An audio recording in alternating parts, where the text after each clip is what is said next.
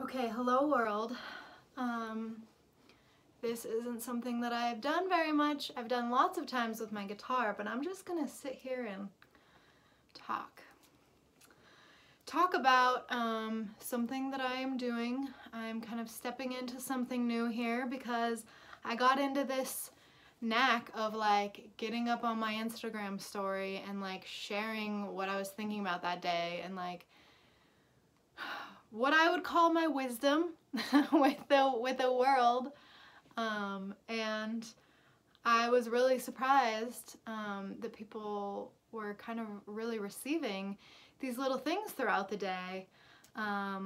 Reminders to breathe, reminders to be grateful, just little Jane life hacks, I guess I would call them.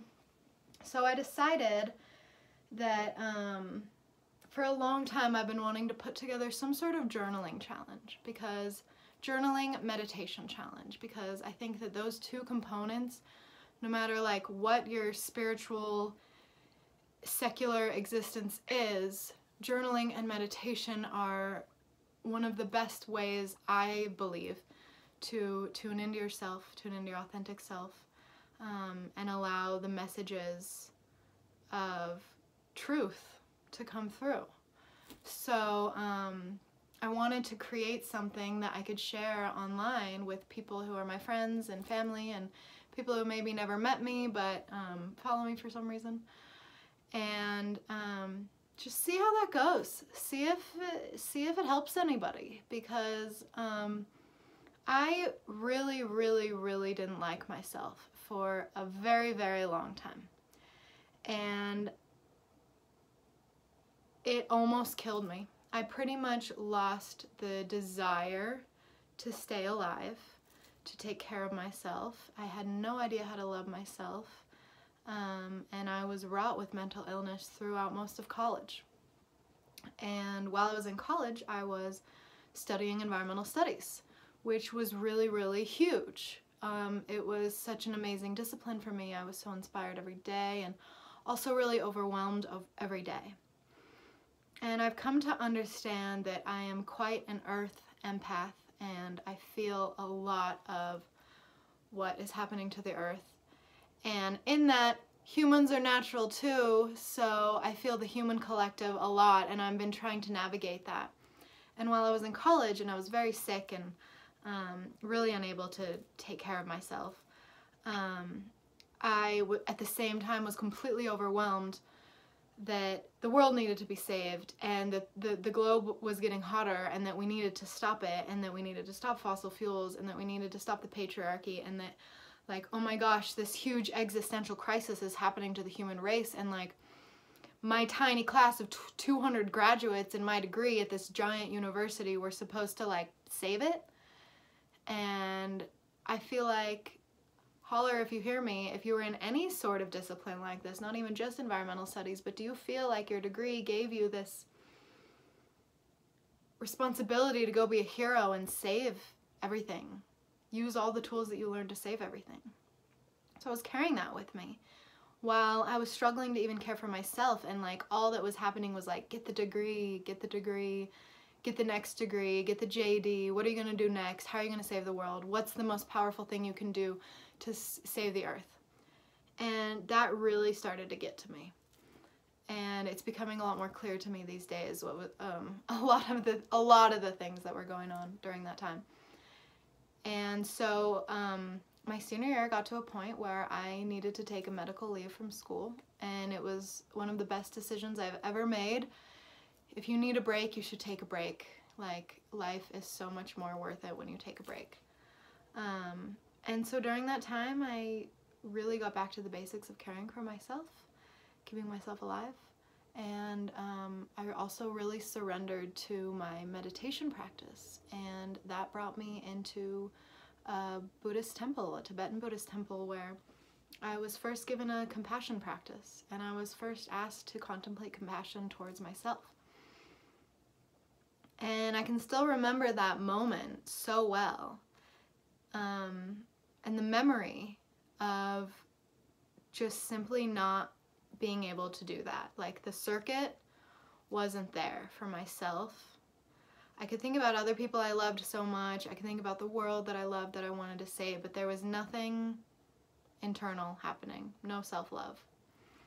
And that was like, whoa, I can't even do this like beginner simple practice. This isn't working for me. And almost 4 years later, here I am. I'm still going to that temple at least once a week, sometimes 3 times a week, sometimes more. Because what I have learned is that when you start to like yourself and listen to yourself and really get in touch with your 100% most authentic being, that's when humanity can really start to shift forward. So if I put my whole life into environmental activism but never knew how to feed myself or take care of myself or be kind to myself, I would probably run into dead end after dead end. And my concern is that that might happen to a lot of people because we have these amazing educations, and no part of that K through 12, college on, where we taught to like ourselves or love ourselves or really even listen to ourselves. So I have a calling, and I feel a little bit nervous about even sharing that so blatantly the way that I am right now. But I can't turn my back on it anymore, and I can't run from it anymore, and I can't hide under the pressure of it anymore because it's so true. And it starts right here with me telling you what I know about how to love yourself more. Because what my education really taught me is that humans have a really poor relationship with themselves. And that when you can really start to love yourself, you see that it's so infinite and so endless that you can just pass that around. And that is what's going to change the world. And that is my truth. That is what I believe. That is what I know. And I've got to figure out how to share that. So, here we are. 7 minutes in. I hope you're still watching and listening. I've got a self-love challenge starting. And what it's going to look like is a daily quick video like this, probably a lot shorter than this, probably 5-10 minutes. And what it will start with is a guided meditation that you can use at any time. I'll probably make a 5-minute meditation for beginners and a 10-minute meditation for people who want a little bit more of a challenge. If you want to talk to me personally, privately, I would be more than happy to record you your own personalized meditation. If you wanted to take on some sort of agreement with me in that sense.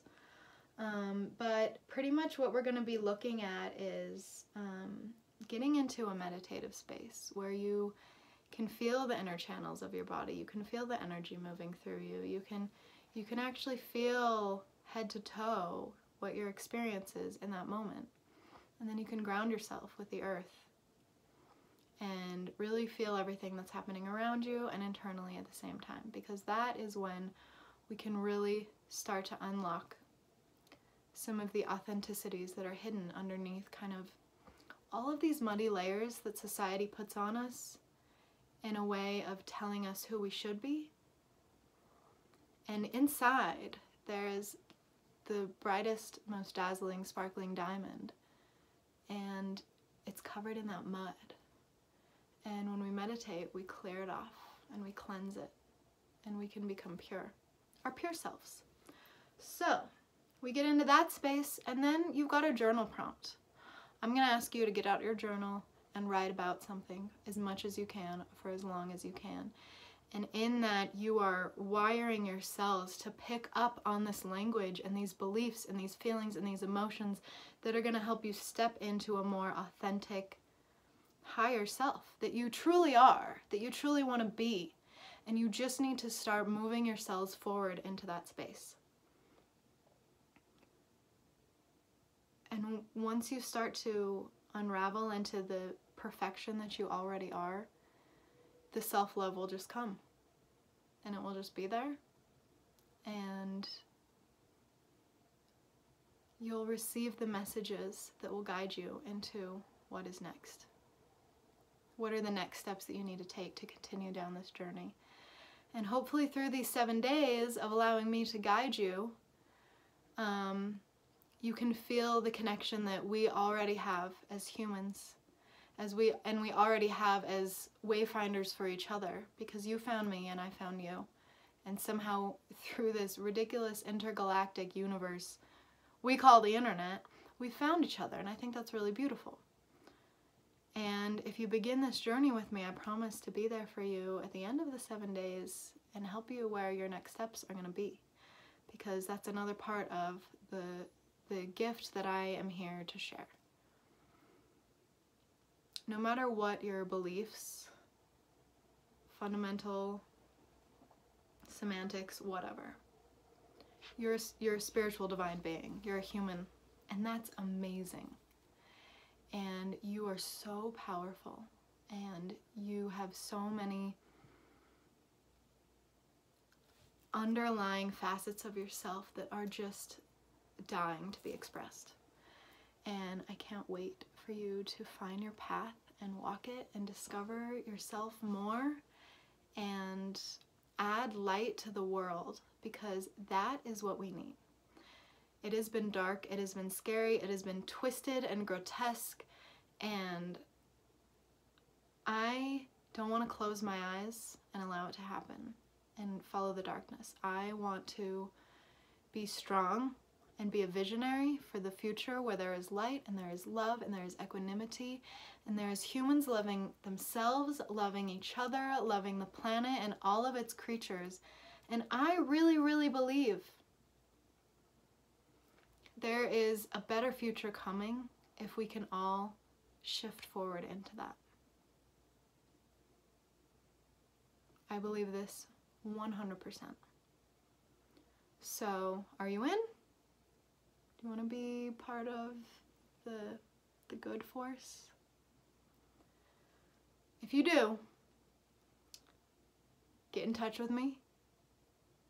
I can email you and let you know the daily video, the daily challenge. You can follow me on Instagram and watch.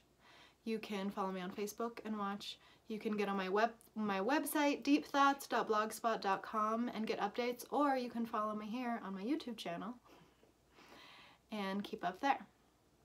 What you're going to need for this channel is a journal, a pen, a place in your house where you can sit and meditate and be alone and be undisturbed. If you don't have that already, start creating it. And just an open heart that is ready to really open every cell in your being and step into your more authentic self that is just loving, loving, loving, loving. Because when you love yourself, you'll never feel alone. You'll never believe that you need another person to survive. And you will always feel safe in your skin and your body. And as someone who never felt safe in this body, I can say that being there now is one of the greatest blessings I have ever received in this life. Being in this amazing body, taking amazing care of it, loving myself so much. When I've seen the darkness, I've seen it. Let me tell you, another day, I'll tell you. And so I'm here to tell you how to get out of that. If you follow me, if you open up to yourself, and if you believe in yourself, we can make the light just a little bit brighter on this planet. So thank you for watching. I think that's all I have to say. And again, just message me if you really want to be fully in on this challenge. It's going to be 7 days. Starting today. So, thank you. Okay, sending love to the whole world.